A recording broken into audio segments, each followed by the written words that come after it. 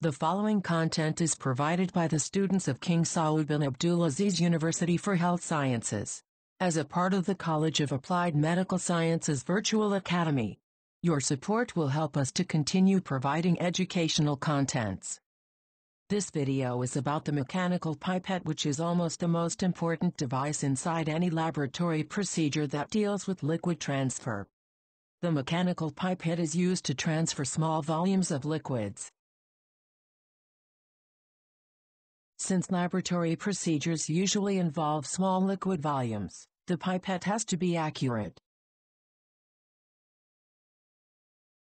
Therefore, a procedure to ensure the accuracy of the pipettes is a must in order to make sure that your pipette is actually drawing and dispensing the right volumes for accurate and reliable results. There are multiple methods to check your pipette's accuracy, but in our laboratory we follow the gravimetric method provided by ISO. We use ISO method because it's a standard method and it involves three levels, 100%, 50% and the 10% of the maximum volume.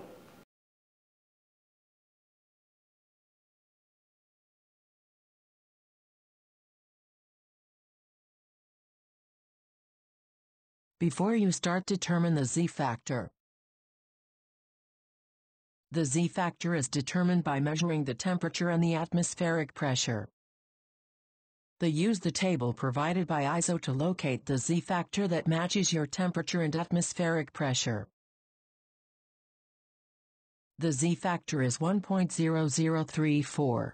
Because the temperature of our laboratory is 23 degrees Celsius and the atmospheric pressure is 95 kilopascal. Now we can start. Put the flask on the balance. Note: it is recommended to have water in the flask prior starting the procedure. Blanket to prevent your flask's weight from interfering with your measurements.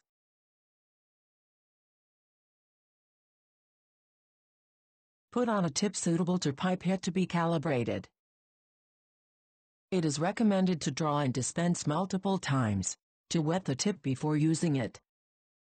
Then, draw 100% of pipette's maximum volume, then dispense it in the flask to measure its weight.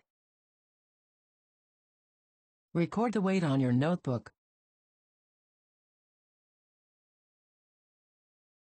Repeat the same procedure 9 more times.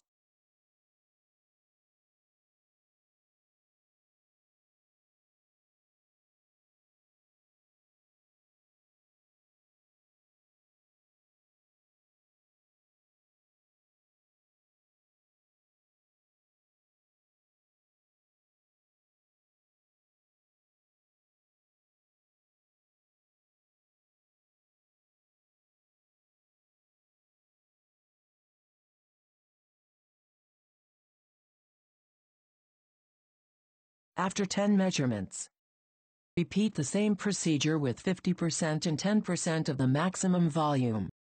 Multiply each single measurement by the Z factor to correct your measurements. These are our measurements. Multiply by the Z factor.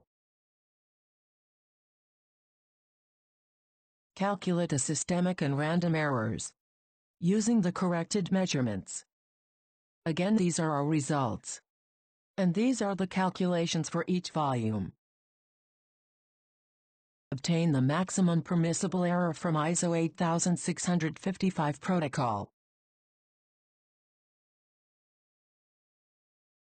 Our pipette is good to go since all of the results are below the maximum permissible error.